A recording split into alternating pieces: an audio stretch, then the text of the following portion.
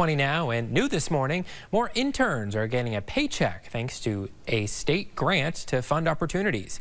The Vermont Department of Labor has $400,000 available in work-based learning and training grants.